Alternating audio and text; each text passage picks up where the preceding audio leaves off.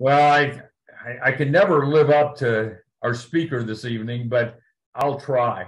Our guest tonight is Dr. Cynthia Browne, a board certified radiation oncologist, and I believe Dr. Browne graduated out of Stanford University. She'll correct me if I'm wrong, but I'm pretty sure that's correct. A few years ago. Yeah, quite a few years ago.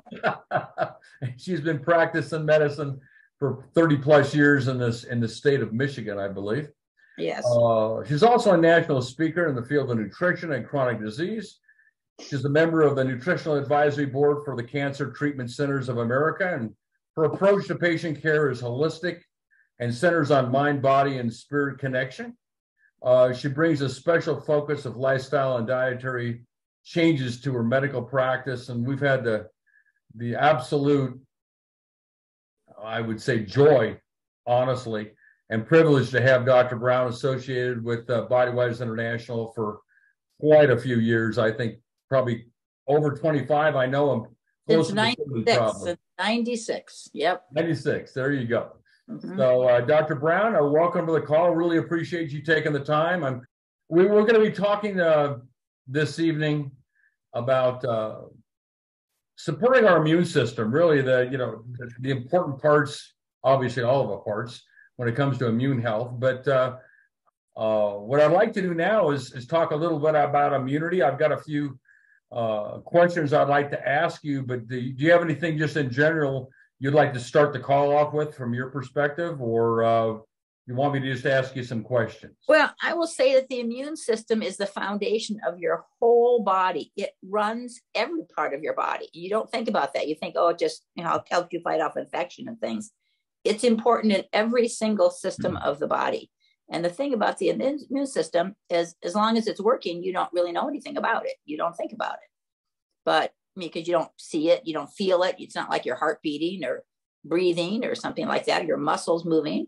But when it goes awry, and there are many reasons that happens, then, all hell can break loose. And people I see, I'm an oncologist. So people come to me all the time and say, but I've always been so healthy. How did I suddenly get this cancer? Well, I said, well, you didn't just suddenly get it. This has been brewing for a long time because you haven't been taking care of yourself and your immune system was not able to counteract that. So there's lots of things you can, try to do, but it's very hard to change our lifestyle. Most cancers are lifestyle induced. Very few cancers are actually genetic. And we don't like to change our lifestyle unless we're really hit over the head with something important that says, now you've got to do it. And you just look at, we're a nation of obese people. And, we don't exercise. We know we shouldn't be doing these things, but we still do it because we think, oh, well, I still feel okay. I've gotten away with this. And then boom, all of a sudden something catastrophic happens and you realize, oh, now it doesn't work. Well, let me ask you something. And I think I know the answer, but I always like to get healthcare professionals' perspective on this. And question, kind of a two-part, are we post-COVID, post-variant, or is it never going to be in our rearview mirror, or is it always going to be around, kind of like the flu? I think it's always going to be around like the flu. And I think it's just been too widespread, too long-acting. I mean, the fact that we don't even know really when it started in China because they weren't really letting on. We know, okay, it was December of 19 when they let the cat out of the bag. But I think that was only because they couldn't hold it back anymore because it was becoming so widespread. So had it been there already a year, 6 months, don't know. But, I don't think it's ever going away. And I think I've had it twice. I've been vaccinated. Well, the first time we didn't have vaccines yet, but, and I think it's going to continue to be there because it's in the whole world. And I think there's no part of the world that has escaped. And so when you have something of that magnitude, it's very hard to make it completely dormant unless you have really, really good vaccines, like what we did with polio. Well, now polio is on its way back. People are getting polio again because people didn't get vaccinated. And so we're starting to see polio again. And polio kind of lives in the dirt, the virus, but people weren't getting it anymore. But now it's back. So the vaccines for COVID are not as good. It's not like polio, where you get, so it's like a flu vaccine. They have to look at what are the variants of that year and try to put it together. But they mutate so fast. And polio wasn't doing that. So we were at smallpox. We were able to kind of put those mostly in our rearview mirror. But I do put on an appeal for people. Polio is a devastating thing. And it's not a live virus. So get your kids vaccinated for polio. And the other one is HPV. And when my oldest kids were teenagers, the vaccine had just come out. And I said, ooh, I think I'm going to wait a little bit and kind of see how it goes. Well, of course, now HPV is ubiquitous. Everybody's got HPV. And I'm dealing with those cancers. And it's 50% of all the head and neck cancers are driven by HPV. And people don't think about that. And these head and neck cancers are devastating. We cure an awful lot of them, but people end up disfigured. They have long-term complications that really affect their quality of life. And so it's not just cervical cancer and anal cancer. It's all these head and neck cancers. And so my second set of kids, yes, I got them vaccinated, and I'm hoping that will protect them. We think that was a pretty good vaccine. I don't think the COVID vaccine has been that great a vaccine, but we've learned more, and people who are vaccinated are not dying as much as people who aren't vaccinated. So by and large, you may still get it, but maybe not to the same severity. I see. Well, I hate even the general public, for the most part, always looks at flu and cold season because that's been the mantra since I can remember, and I go back a long ways. So, but from, and our supplements backwards and forwards. So as we go into the cold and flu season or whatever during the winter time, I think people should look at this 24/7, 365 myself. But as you look over our supplements, what do you recommend from immune support insurance policy, if you would, to try and give your body the best chance for optimal health, especially when it comes to immunity? First of all, I tell my patients too, I recommend a high quality multivitamin.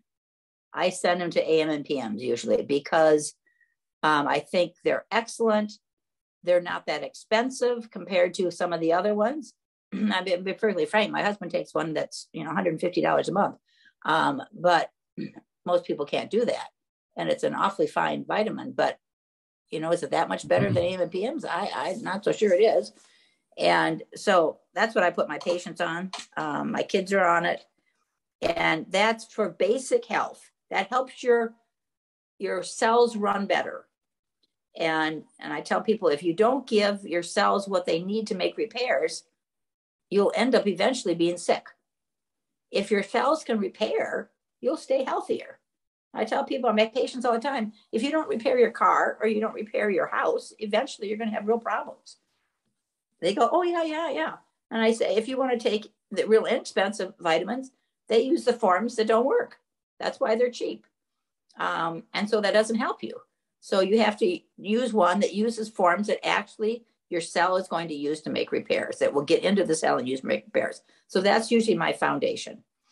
And then I'm saying, AG Immune or AIE10 is a brilliant product because it resends the chemical signals that tells the cell, the immune system, what to do. The whole body is run off of chemical signals. That's inside the body. That's all the information is going back and forth with chemical signals. Even your thoughts are translated into chemical signals called neuropeptides. So all the cells of your body know what you were thinking. That's how mind-body medicine works. That's only been discovered in my lifetime as a physician. So the whole field of mind-body medicine is just now exploding. but all the communication in the body is sent by these chemical signals called cytokines. And AIE10 is a cytokine product. It's resending the chemical signals that tell the immune system what to do. And if it already knows what to do, it says, I already know that. And so it kind of ignores that. But if it doesn't know it, if it's going, not working properly, it goes, oh, okay, that's what I'm supposed to do. And so with proper lifestyle, it can actually help repair the immune system. And I tell people, if you live on Big Macs and donuts, it's not gonna do the trick.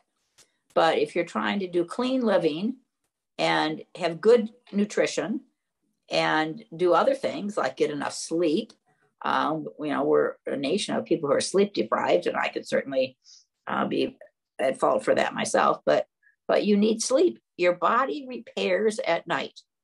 Your immune system repairs at night when you are asleep and when it is dark. So if you sleep with the TV on or electronic things in your room or, lights on, and you don't repair the same way at night. So, I'm a big believer, rooms should be dark, and don't have your kids leave the lights on. And so get a magic wand. This is what we did. You get a magic wand, which my husband still does with our 16-year-old every night, and says, abracadabra, monsters and snakes be gone.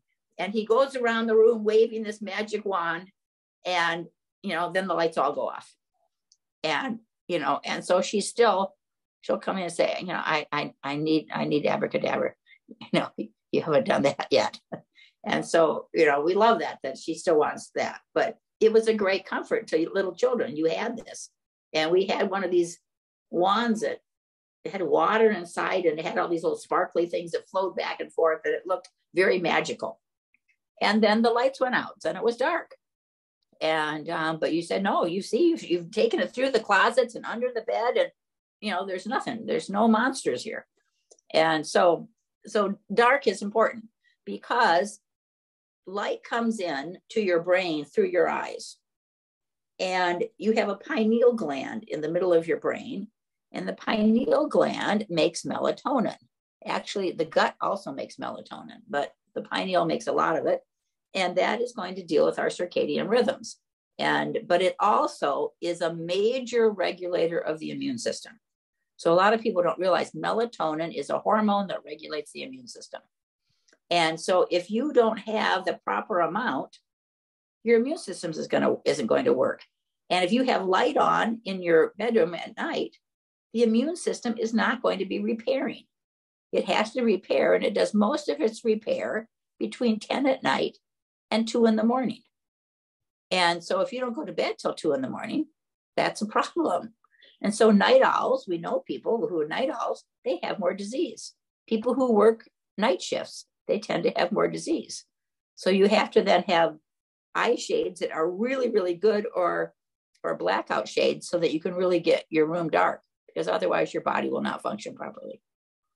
Interesting. Okay. Well, I've never heard that. So I've been around here for a long time listening to you, and you bring on between the wand and circadian rhythm and all this other good stuff. This is good information. Yeah. The other thing I like is beta C. I liked it better, I'll be very frank, when it was yellow and smelled like chocolate. I'm not in the business of designing the ingredients, but beta C, when you take vitamin C, just plain ascorbic acid, you can get 200 milligrams in your blood, and after that, the rest you pee out. But if you have bioflavonoids, you can stack it up into tissues more. And beta C has more bioflavonoids than any other vitamin C I've ever found. I look all the time because I'm always want to know, is there something better? Is there something better? And I have not found it. And bioflavonoids are mostly found in the skins of fruits and vegetables. And so if you look at the ingredients of beta C, there's a lot of ingredients. And the more bioflavonoids you have, the more you can stack it up into tissues. Your white blood cells, which fight infection, can take up to 80 times what you can get in the blood. And so when you take beta C, and I tell my patients, if you're starting to get sick, you take 2 every hour while awake. And you will just zoom that level up in your tissues. That increases proliferation of your white blood cells and increases what we call chemotaxis, which is the ability to find their target. And white blood cells actually fight cancer as well. But, I'm mostly telling this for fighting viruses. It doesn't work as well for bacteria, but it works great for viruses. So I never get sick when I fly anymore. I just don't get sick. I always have a bottle of beta C on my desk. I have some in my purse. I carry it with me when I fly. And my whole cancer center lives on this stuff. And they say, I come down and say, I'm starting to get something. Can I borrow some? I'll go get some later and I'll pay you back. I say, yeah, here's 10 and pay me back. I make them pay me back. And they all know it works. And if you just take, plain old ascorbic acid, it's not going to work. And so Linus Pauling was really right about vitamin C, but you have to do it right. And when the government redid his studies, they didn't do it right. They just used plain ascorbic acid. And so it was destined to fail. This is what often happens when the government wants to take over a study that's a nutritional study, and they screw it up because they don't use the right form. They don't, they skimp on the dose. They, do something. There was a big article in New England Journal of Medicine, one of our biggest journals in the world for medicine, a number of years ago on echinacea that showed how it did not help prevent or treat the common cold. And I had people come in saying, see here. And I looked at it and I read it and I said, oh yeah, they use the part of the plant that we throw away. That's not that's not active. That's why they used it, because it was cheap. And they didn't bother to ask anybody, is this going to work?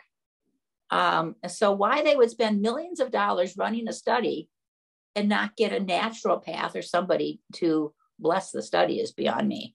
I got off on that track, but the kind of things I tell people, if you want to try to stay healthier, you get better sleep, better quality sleep, no light in your bedroom. You're going to take these good supplements. You're going to avoid sugar. The amount of sugar in one can of soda pop, will decrease your white blood cells' ability to fight infection by 50% for over 6 hours. And so you start your kid off with Pop-Tarts for breakfast. And then what do? They go to school and then they have, you put a candy bar in their lunch, and then they come home and they have, they're eating sugar all day long. It's no wonder they're always sick. If I see somebody who these kids are sick all the time, they catch everything, I go, I know they're living on sugar, and get them off that sugar.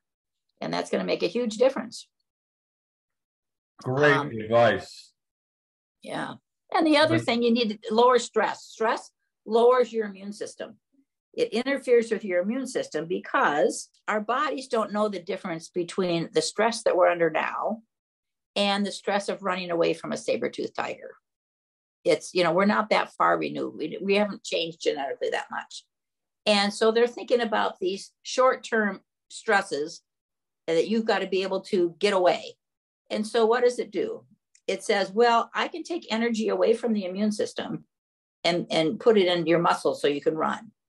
And I can take energy away from the digestive system because you don't have to digest if you're about to be eaten by a saber-toothed tiger. So we'll put that on hold as well. And so when you then have a society with chronic stress, too much noise is a huge stress on the body. And, people live in, big cities. We weren't designed to live with all that noise and honking horns and all those kind of things, and too much traffic and a job you hate and kids. Kids are a huge stress. And I tell people, you have to pick your stresses. What are the ones you can get out of your life? And then how can you change the way you respond to them? And they say, well, I can't change. My kids always make me so mad. I say, no, You choose to let them make you mad. You can choose to not to look at it differently. And you know, some people seem to thrive on stress. That's because they don't see it as stress. They see it as a challenge.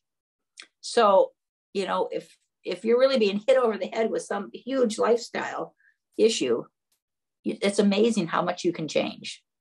I send people for self-hypnosis, emotional freedom technique. I mean, various different techniques to change the way you respond to some kind of stimulus.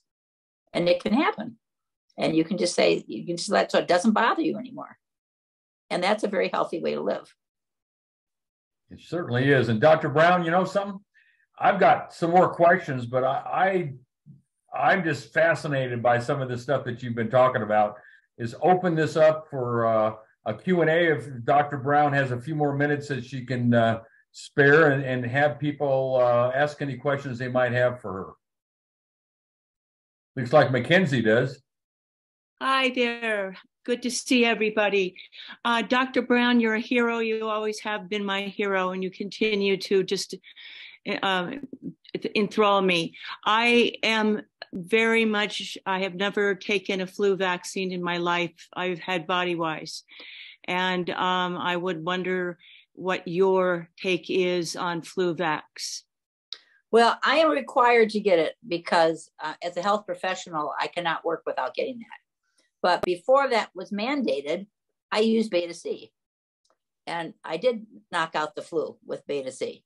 I remember one time it took me 3 days. I didn't feel great, but I could work. And then I beat it. And I personally do not have a very good immune system.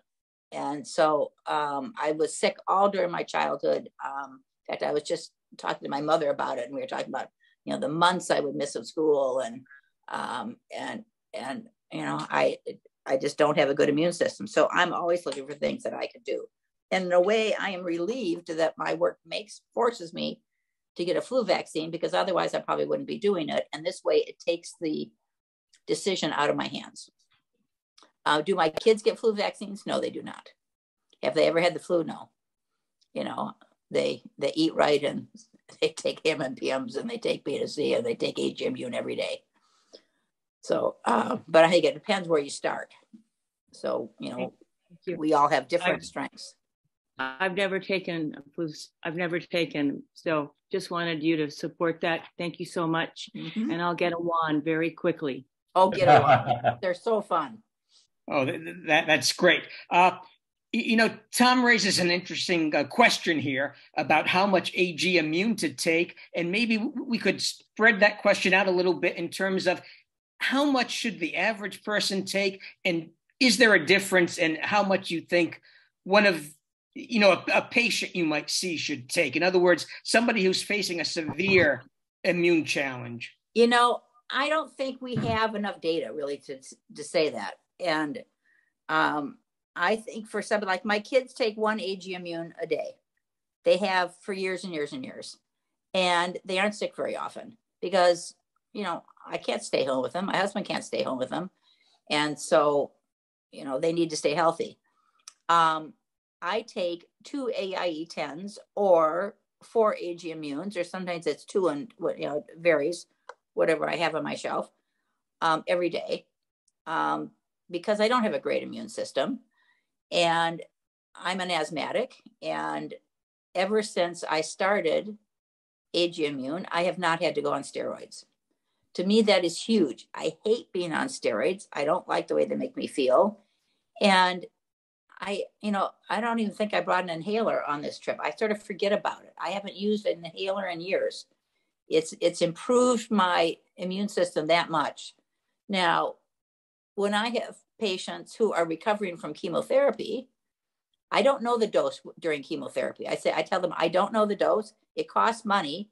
And so my empiric observation, based on no data except what I'm seeing, is that if you take at least 1 AG immune a day during your chemotherapy, it seems like your immune system doesn't go down quite so much. And then once you're done, I put them on 4 a day. Now, since you have to take 2 hours between each pill, you know, if you start doing too much more than that, it gets a little bit trickier. And so that's what I choose to do. But, and when I had COVID, I took 4 a day, and recovering from COVID both times. And because I had to be very careful too about what I am recommending, because a lot of my fellow doctors don't really believe in what I'm doing, although they've pretty much come around over the last 30 years. I mean, I used to not be allowed to talk about nutrition with my patients unless they asked me first. So my nurse would go in first and say, you know, Dr. Browne's a holistic doctor. She knows a lot about nutrition. So if you have questions, you should ask her. And then I could say, oh yeah, they asked me. But now they don't do that at all, because in fact, I've got them doing all sorts of different products to decrease some of the side effects of chemotherapy. And it took me a long time to get them to that point, but they've come around. And I teach the fellows. We have a oncology fellowship training program, and they're a lot more open. So I've got them doing all these things that is great. And then they teach the attending doctors. So it works out well. And if all goes well, when do we expect the hospital to be in condition to be open? March 1st. I'm heading over there on the 24th of February. The president of Uganda is coming on March 1st. We're doing the ribbon cutting. We may not have enough. We won't have the whole hospital open. It's supposed to be 48 beds. We won't have that many. We won't have it all open. The OR might not be open because we won't have things, but we'll be open in some kind of ability at that point, because that's what we've promised. And the people are so excited. They are so excited. Nothing really does slow me down. I'm pretty determined. Yes, you but are. it just shows what you can do, though. You get, you look at who has changed the world.